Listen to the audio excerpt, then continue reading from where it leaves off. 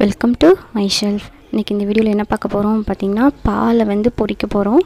அது எப்படி செய்யணும் அப்படிங்கிறத விருப்பம் இருக்கிறவங்க இந்த வீடியோ முழுதும் தொடர்ந்து பாருங்கள். பாலை பொரிச்சா இப்படி தான் இருக்கும். அதுக்கு 1/2 லிட்டர் பால் எடுத்துக்கோங்க, 1/2 கப் சுகர் எடுத்துக்கோங்க. ஸ்மால் கப் சுகர் தான் இது. 1 டம்ளர் அளவுக்கு கார்ன்ஃப்ளவர் மாவு சேர்த்துக்கோங்க.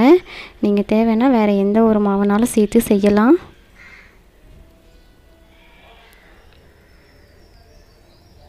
நல்லா கலந்து விட்டுக்கோங்க. கட்டி இல்லாமல் நல்லா கிளறணும். இந்த மாதிரி இருக்கணும். இப்போது ஒரு பேன் அடுப்பில் வச்சுட்டு நல்லா கலந்து விட்டதை நம்ம அதில் உள்ள சேர்த்துக்கலாம். கொஞ்சம் 2 ஸ்பூன் நெய் சேர்த்துக்கோங்க. நல்லா கிளறி விட்டுட்டே இருங்க. இந்த மாதிரி நான்ஸ்டிக் வச்சிங்கன்னா கொஞ்சம் நல்லாயிருக்கும், கீழே அடி பிடிக்காமல் வரும். கொஞ்சம் கொஞ்சமாக இந்த மாதிரி கொஞ்சம் திக்காக ஆரம்பிக்கும். பாருங்கள், பபிள்ஸ் விட்டு வருது. நல்லா கிளறி விடுங்க. இப்போ இந்த மாதிரி இருக்கும்போது ஸ்டவ் ஆஃப் பண்ணிவிட்டு நம்ம இந்த மாதிரி ஒரு பாத்திரத்தில் நல்லா நெய் தடவி இதில் உள்ள சேர்த்துக்கோங்க. இந்த மாதிரி ஃபுல்லாக அப்ளை பண்ணிவிட்டு அதுக்கு மேலே நெய் இல்லைன்னா ஆயில் அப்ளை பண்ணிக்கோங்க. நான் ஆயில் அப்ளை பண்ணுறேன். இப்போ இதை ஃப்ரிட்ஜில் எடுத்து வச்சிடலாம். 2 மணி நேரம் கழித்து நான் எடுத்து பார்க்குறேன். இப்போது இதை சின்ன சின்ன பீஸாக கட் பண்ணிக்கிடுவோம். உங்களுக்கு எந்த சைஸ்க்கு தேவையோ அந்த மாதிரி கட் பண்ணிக்கலாம். சைடில் உள்ள ஓரங்களெல்லாம் நம்ம கட் பண்ணி தூர எடுத்துப்போம்.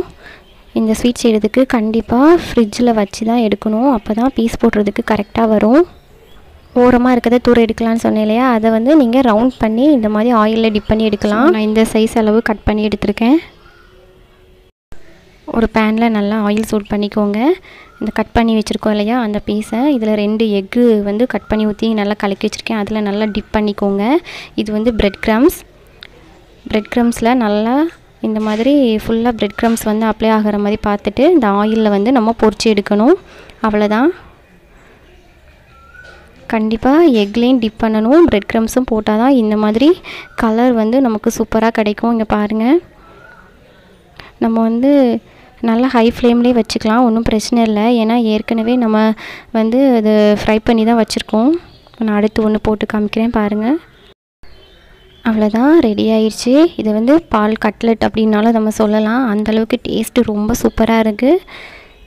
இந்த வீடியோ உங்களுக்கு பிடிச்சிருந்தா லைக் பண்ணுங்க, ஷேர் பண்ணுங்க, சப்ஸ்கிரைப் பண்ணுங்க, கமெண்ட் பண்ணுங்க.